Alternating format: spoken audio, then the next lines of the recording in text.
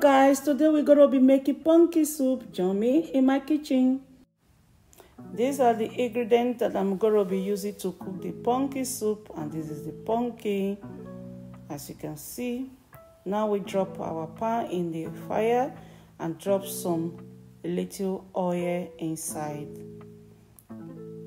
Then we're gonna be adding onions and garlic and ginger together, and we're gonna be putting them in the pot first. Now we pick the onions.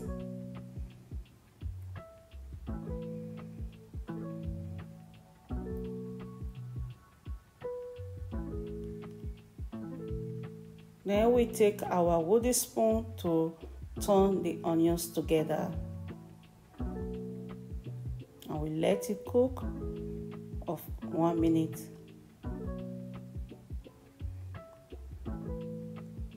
Then I'm going to be showing you people how to make the beef. We just grind the beef, how to roll it as a ball.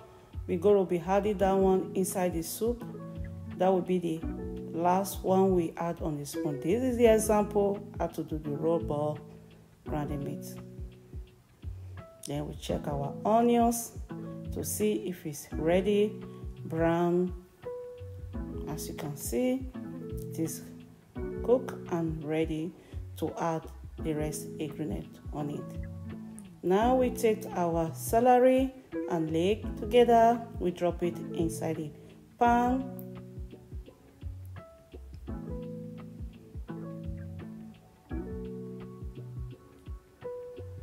Then we also add our another ingredient, that is courgette, inside the pan.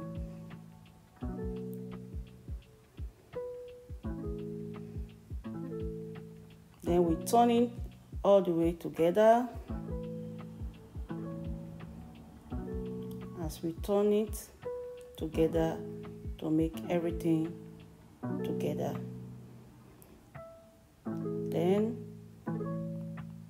we let it cook, and we take the other ingredient as well. Now we take the pumpkin inside the pot as well. As you can see, the pumpkin is a lot. We're going to be making a lot of soup today. Then we take the last ingredient, that is the carrots. We add it as well.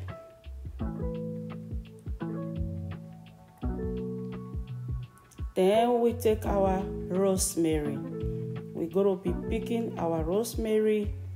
One stuck out from the stick. We add it inside the pot as well.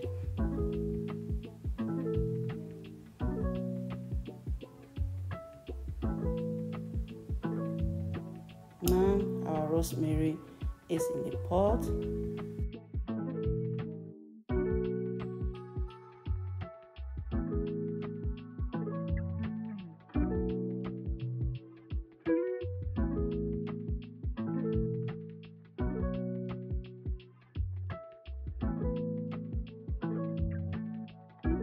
We had to take adding water on it right away.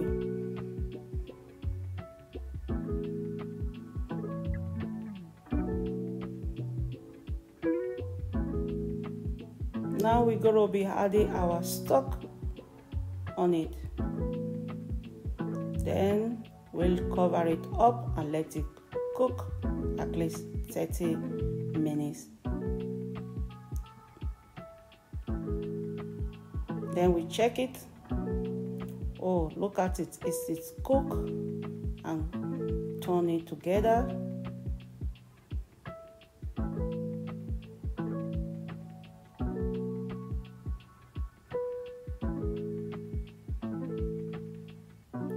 We need to turn everything together.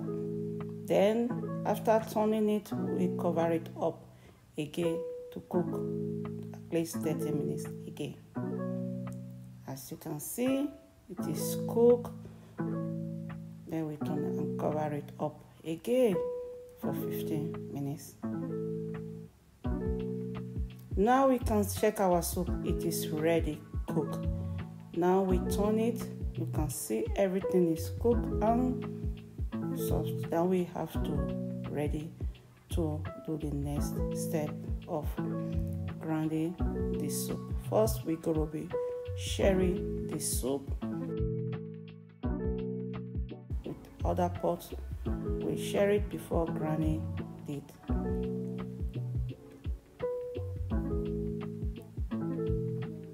Now we start grinding.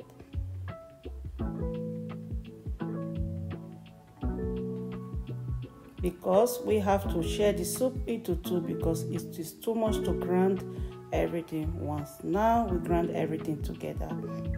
It is ready. Now we had our ball that we just rolled beginning because it's the last to drop inside the soup. This is the ball and we turn everything together. We take our spoon and roll everything and we let it cook and we cover the pot and so they can cook at the 15 minutes. It is ready, cook, and it's time for eating. And this is the result of my soup. Thanks for watching. Bye bye next time.